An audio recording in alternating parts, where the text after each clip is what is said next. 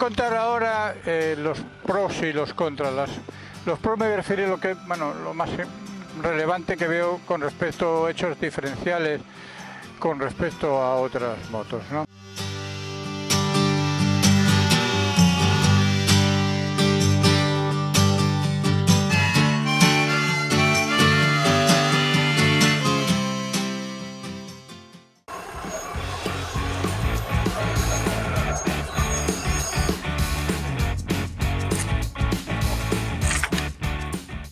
Bueno, buenos días amigos. Estamos aquí en el lago de As Pontes, uno de los mayores lagos artificiales de Europa, para grabar un vídeo sobre, vamos a hacer una review sobre la Pan América, ¿vale? La Pan América 1950 Special. Entonces, vamos a aprovechar este marco que tenemos aquí de este magnífico lago para hacerle un repaso a la moto. Como sabéis, este modelo es un modelo de 150 caballos, 1250, la primera maxi trail de Harley. Entonces, mi intención es coger una pista de tierra que bordea este lago, explicaros un poco cómo se creó este lago, que es la explicación es bueno, cómo se hizo esto. Es un ejemplo de restauración medioambiental, ¿no?, de este pueblo de As Pontes, que tiene por hoy 10.000 habitantes, con una central. Entonces, una vez que os explico un poco esto, os haré unas reseñas de la moto, mi impresión como dueño de una Pan América, no como persona a la que le prestaron la Pan América, no como dueño. Os explicaré los pros y los contras y os explicaré todo lo que le he montado ya a la moto y las características principales. Así que nada, nos vamos a ir por aquella pista que tenemos allá al fondo, bordaremos todo el lago, haremos una parada a mitad de camino para enseñaros unas cuantas cosas y al final os haré unas pequeñas conclusiones de qué opino yo de esta moto, ¿no? Así que venga, me pongo el casco y nos vamos.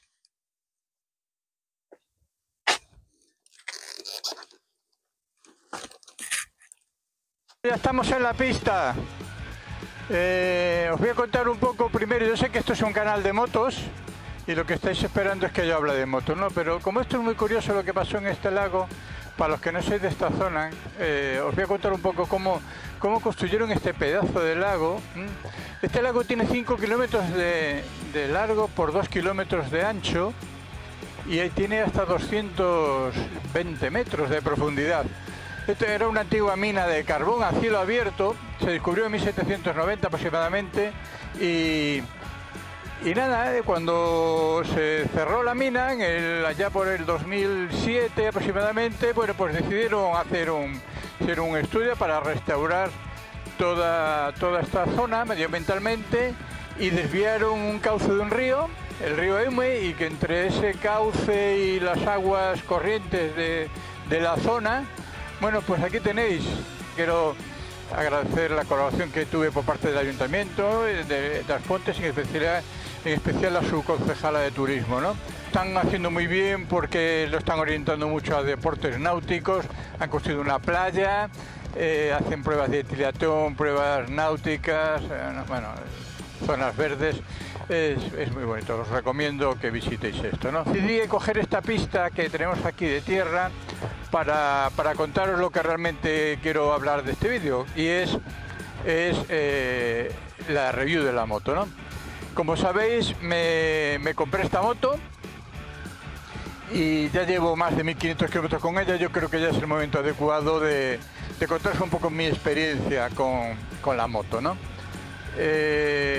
Yo os la presenté, yo expliqué un poco cómo era esta moto, pero os lo voy a recordar. La moto es una moto que tiene un motor de 150 caballos, 1250 centímetros cúbicos y es la primera moto maxi trail de Harley Davidson, ¿no? Entonces, bueno, pues nada, voy a empezar.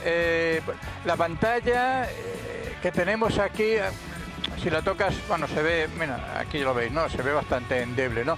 Dice que por temas de seguridad. Tiene dos posiciones, tiene una especie de gatillo, ahora aquí no se ve porque tengo el móvil regorizado. Tiene una especie de gatillo en la que la puedes poner en la posición más alta y más baja. Ahora mismo está en la posición más alta, quiera que no, algo te cubre. Cuando vas, te pones en autopista, incluso como es bastante vertical, te cubre bastante y desvía mucho el aire. Es decir, con un pelín que agaches la cabeza ya notas cómo el aire no te pega de la misma manera. En la presión más baja, evidentemente, si no, para andar por este pista, lo ideal sería la presión más baja, pero como tengo aquí la cámara, bueno, pues la llevo ahí. Bien, como sabéis, este es un amortiguador de dirección. La pantalla TFT esta que tenemos aquí es de 6,8 pulgadas. De 6,8 pulgadas, se ve, es bastante consistente. Los espejos son de 10, o sea, el ángulo de los espejos es muy bueno, ¿no? Y la situación perfecta. Las piñas, bueno, en la piña izquierda aquí tenemos el control de crucero, tenemos las luces largas para controlar las ráfagas, tenemos los puños calefactables y tenemos el odómetro, ¿no? Los contrakilómetros parciales y totales. Y después, un poquito más abajo, aquí abajo, tenemos todo lo del control del software de la pantalla, ¿no? Pues en la margen derecha tenemos el encendido y el apagado, y tenemos los modos de conducción. Como sabéis, tiene 7 modos de conducción, 5 están programados y 2 programables por ti. Los programados son en modo street, modo calle, modo road, ¿no? Al fin y al cabo. Después está otro modo que es el modo sport, el modo lluvia, y después tiene 2 modos en road, un modo normal y otro modo pro, ¿no? Y después ya os digo que hay 2 modos que puedes programar tú a tu gusto, ¿no? Después aquí tenemos el mando de emergencia, luces de emergencia aquí abajo, un botón de reconocimiento de voz y otro botón de desconexión del control de tracción, ¿no? Cuando te interese desconectar el control de tracción, bueno, pues pulsas, mantienes pulsado 3 segundos y desconectas. Y después pulsas y lo vuelves a conectar.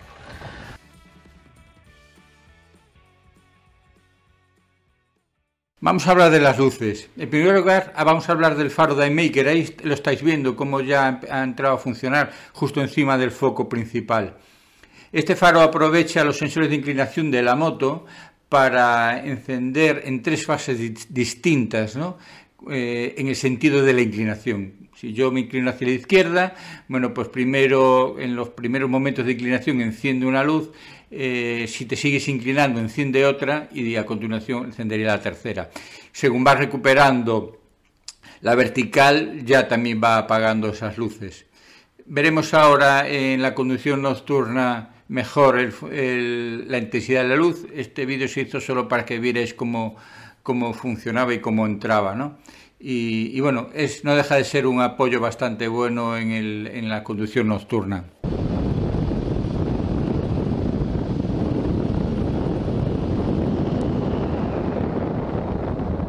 Hostia, me cago en la madre que me parió, tío. Bueno, aquí están largas, cortas. Largas, bueno, la intensidad no está mal, yo esperaba un poco más. Aquí vemos, ahora vemos el iMaker como ha entrado aquí a la derecha, como se vio un cambio ahí, ahora otra vez, como si fuera en 2 sentidos. A ver, ahora a la izquierda, ahora entró y otra vez, y ahora endereza, ¿vale? Bien. Bueno, sí, se nota que alumbra en plan cruzado, ¿no? Ahí se ve como entra a la izquierda y entra como en 2 fases, ¿no? Ahí entró otra vez cuando enderecé. Ahora voy a poner cortas, largas, Oye, me crucé un jabalí, me cago en la leche, macho. Es que eso te puede amargar totalmente. Me cago en la mar, macho. Joder, qué susto me he llevado. Es que me acojona ya acelerar un poco, porque especialmente ahora es cuando salen los jabalíes. Y por esta zona hay muchísimos. Aquí vamos a poner las largas un momentito, ahí lo veis, las ráfagas largas. Aquí ya ha entrado el iMaker. Otra vez. Bueno, no está mal, se ve, te alumbra un poquito la cuneta, ¿vale? En el lado al que estás girando, fijaros, y siempre en 2 fases.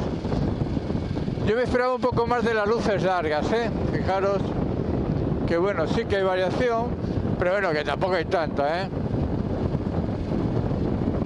Esta curva de 90 grados hacia la derecha, la luz corta se ve muchísimo. Ahí va, a una vez y 2 veces. Y ahora otra vez a la izquierda, una vez y 2 veces. Ah, bien, muy bien. El depósito tiene sobre 21 litros. Bueno, sobre 21 y pocos litros de combustible. Quizás los veo un pelín escasos, podrían haber hecho un depósito un pelín más grande, pero bueno. El motor es de las mejores características que tiene la moto, ¿no? Yo cuando hice un viaje aquí, precisamente por aquí, por As Pontes, hice una serie de curvas ahí, subiendo estas montañas que tenemos aquí alrededor y bueno, es súper fácil de manejar. La moto responde, mirad el lago, mirad el lago porque es una pasada. La moto responde de maravilla en todas las situaciones, y aquí por pista no puse el modo road porque voy muy despacio, pero bueno, la moto va muy bien, ¿no? Las ruedas que tiene, yo tengo unas ruedas mixtas, las que recomienda la marca para esta moto, son unas Michelin Scorcher. Tengo una llanta de 19 pulgadas delante y 17 detrás. Son mixtas 80-20, ¿no? O sea que bueno, para el tipo de maxi trail que voy a hacer yo, que es pistas de este tipo, me sirven perfectamente, ¿no? Las llantas, bueno, a ver, la moto la compré a un concesionario, era moto de prueba y me traía las llantas de aleación. Yo por estética prefería llantas de...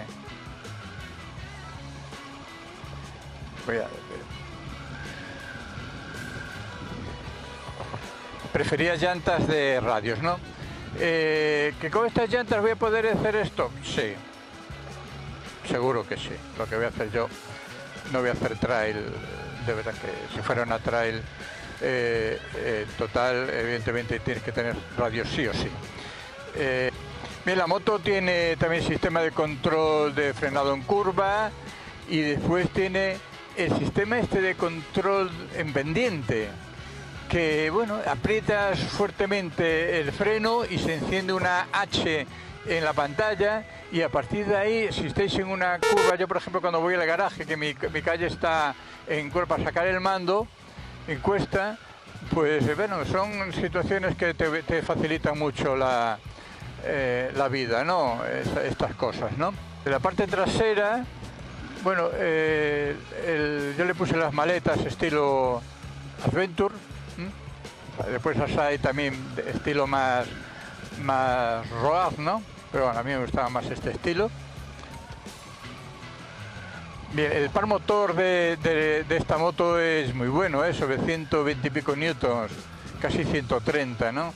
O sea, ya os digo, yo en quinta, pues si vas muy despacio por carretera, bueno, puedes rebajar la velocidad y desde quinta subes para arriba totalmente, o sea que nada, en ese aspecto la moto tiene un rendimiento muy bueno, ¿no?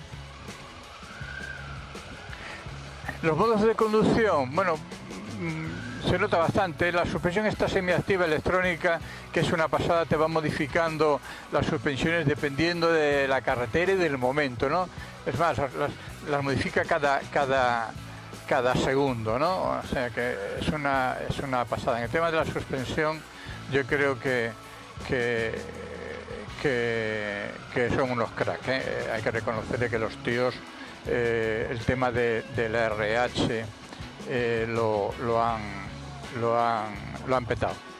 Ahora cuando pare, pues haré un poco el software, os enseñaré un poco el software que tiene la moto, ¿no? Para que veáis más cosas, ¿no?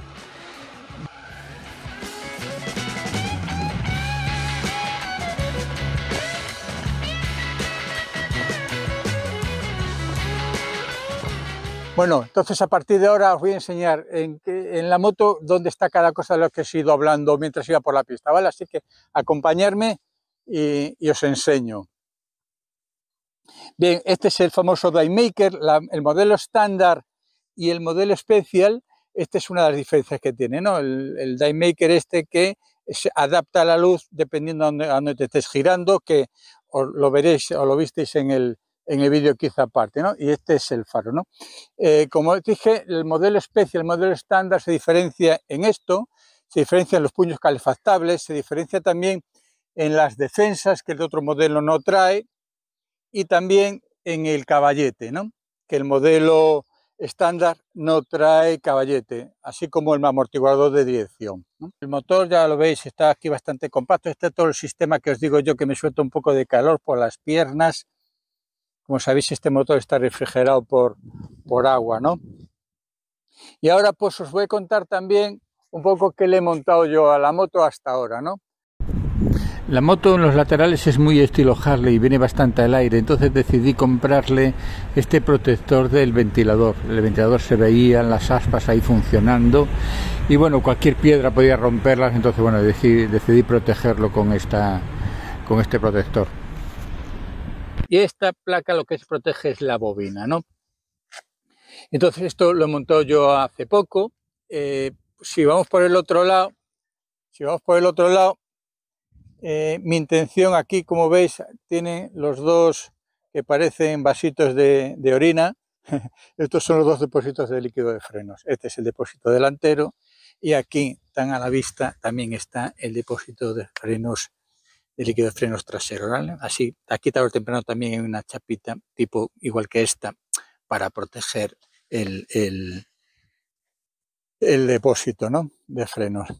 Eso son cosas que tengo pendientes. La moto venía con el top case original de Harley, pero las maletas de Harley no me gustaban porque eran muy rectas. A mí me gusta que aprovechen el espacio del escape, y esta maleta, que son de la marca Gunderlich, hace el recorte del escape y bueno, aprovecha. Entonces aquí arriba las dos maletas son del mismo ancho, aunque esta evidentemente tenemos menos capacidad de litros que aquella.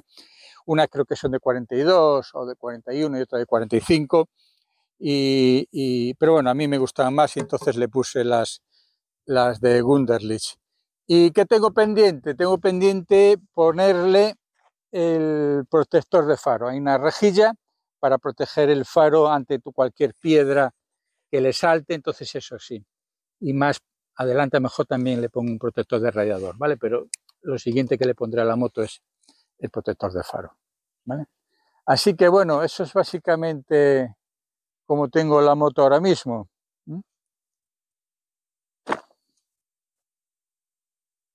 Bueno, os voy a explicar un poco cómo funciona el control del software de la pantalla, ¿vale? Entonces aquí en el mando de encendido, cuando encendemos, ya veremos que se arranca la pantalla y hace un chequeo, ¿vale? Ahora mismo está haciendo un chequeo, ¿vale? Cuando termina de hacer el chequeo, se encienden todas las luces y ahora se apagarán, ¿vale? Bien. Entonces, os comentaba en el camino de que esta pantalla tiene dos modos, modo de día y modo de noche, ¿no? Ahora está en el modo día, si cambiamos al modo noche, lo único que hace es que se pone, el fondo blanco se pone en negro, ¿no? Bien, entonces aquí, al lado izquierdo, aquí en este lado, en esta parte es donde vamos a controlar todos los mandos. Las flechas son para movernos en el software, en el menú, y este es el OK de cada cosa, ¿no? Entonces, estos son para inicio y para volver hacia atrás, ¿no? Entonces, primero, y antes de nada, me voy a mover un poco a la izquierda, a ver si me permiten cambiar la marcha, porque como no cambié la marcha, como no cambié la marcha no se va a ver. Ese es un indicador de que lo que es la pata de cabra está abajo, ¿no? Bien, entonces, yo aquí ahora con el navegador, ahora estas son las opciones que hay, ¿no?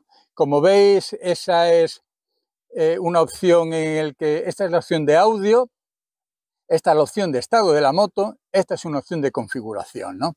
Esta es la opción de inicio.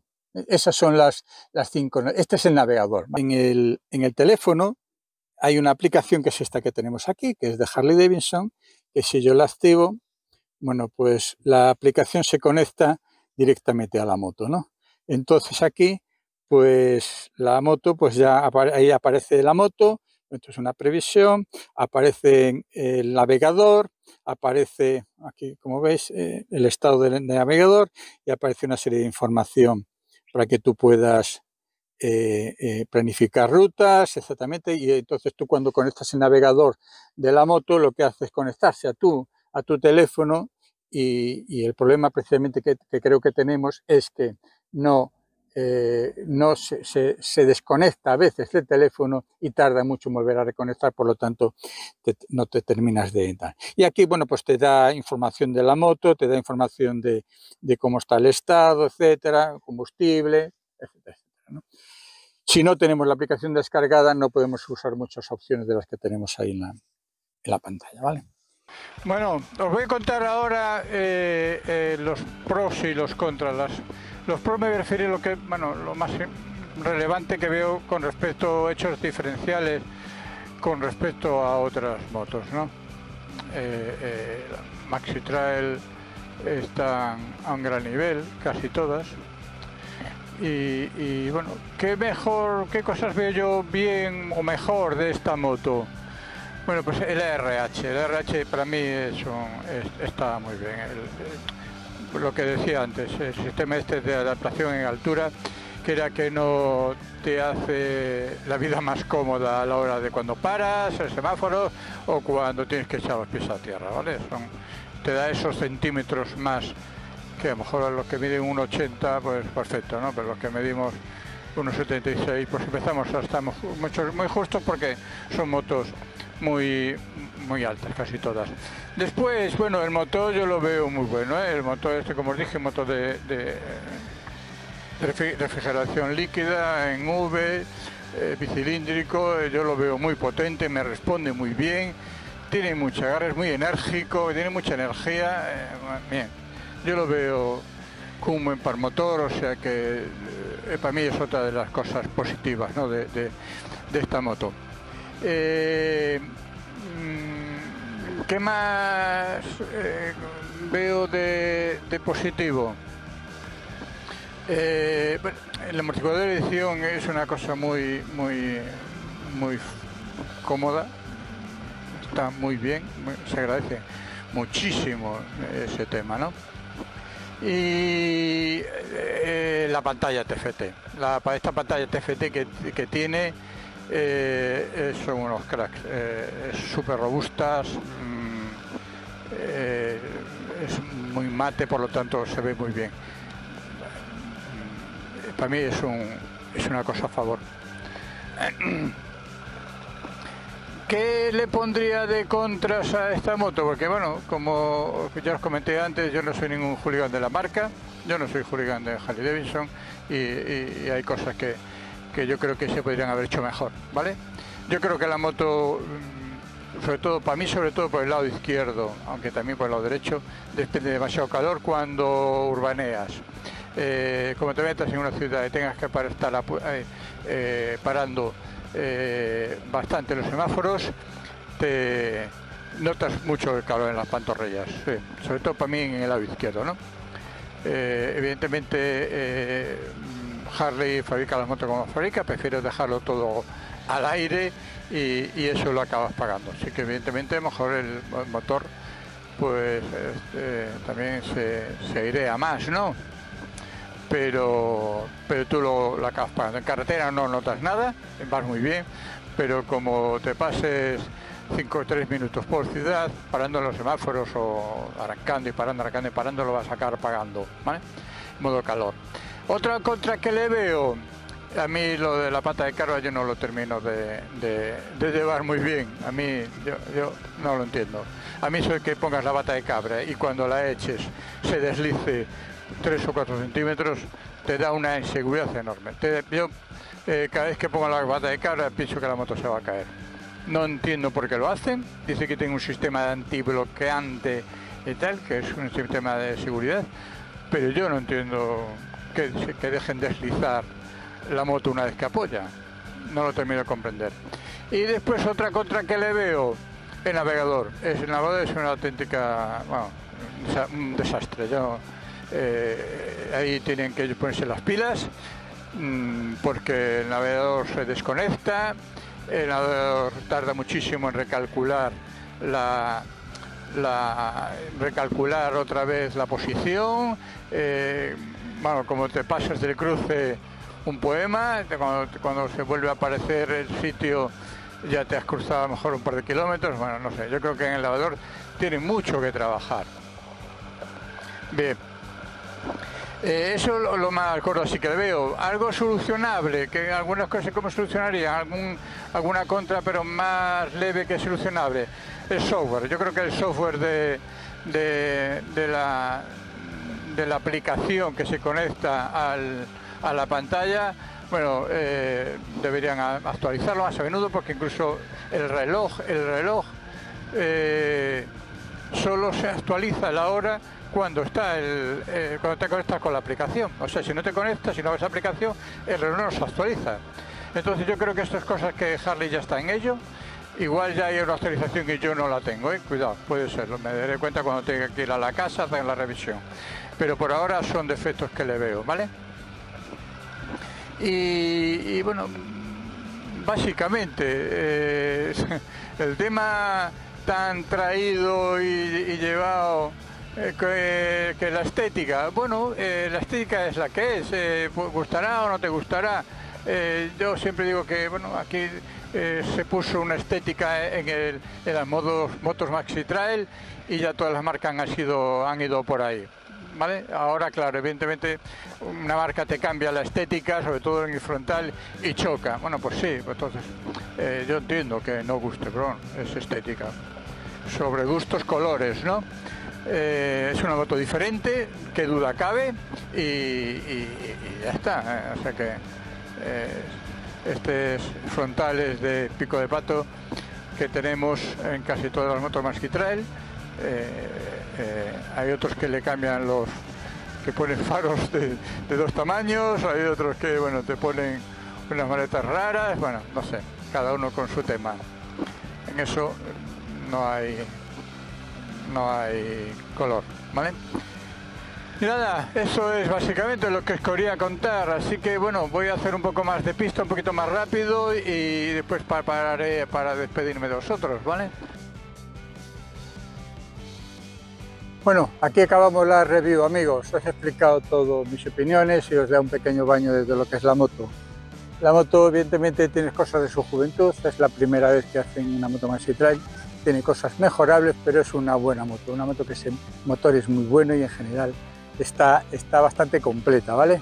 Así que nada, espero que os haya gustado el vídeo, y qué mejor manera de acabar que tomarme una cerveza sin alcohol en el chiringuito que tiene esta playa artificial del lago. Esto es, aquí lo veis, en pleno mes de julio, en el interior, en una antigua mina de carbón, la gente bañándose y practicando deportes náuticos. Así que una cerveza sin alcohol, suscribiros al canal y echarme una mano, ¿vale? Venga, nos vemos.